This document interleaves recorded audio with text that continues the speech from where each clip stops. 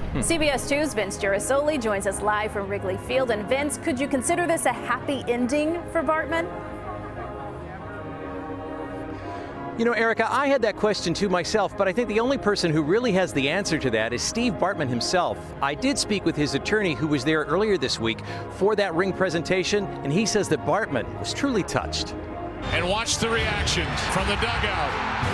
Right or wrong, some fans believe a Cubs World Series victory might have come in 2003 if it weren't for Steve Bartman. It happened so long ago. In the 8th inning of NLCS play, Bartman deflected a foul ball from Moises Alou. The Cubs never recovered. Fans blamed Bartman for the loss, and he was protectively escorted out of Wrigley. Dan Bernstein from the Score Radio remembers it well. The negative energy in and around that park found an outlet onto him in a way that you really wouldn't wish on anyone. The Cubs are hoping this helps turn the page, a World Series ring engraved with Bartman's name.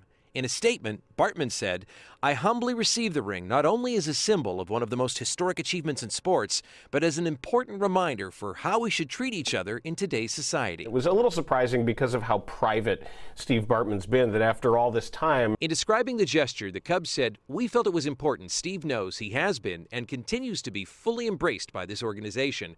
After all he has sacrificed, we are proud to recognize Steve Bartman with this gift today."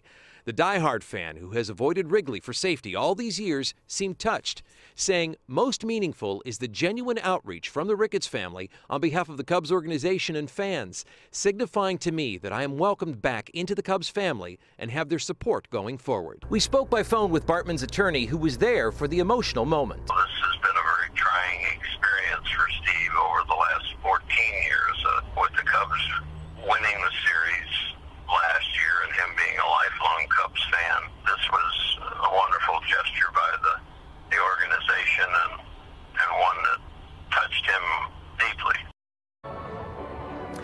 His attorney also told us that Bartman was offered a spot in the World Series victory parade, and he turned that down, and that this ring presentation by the Ricketts family was in the works for some time. And you know, at the end of the day, Bartman isn't unlike all these fans who've gathered here at Wrigley tonight for a charity event. They just want to cheer on their team. And let's hope that Bartman can do so freely once again.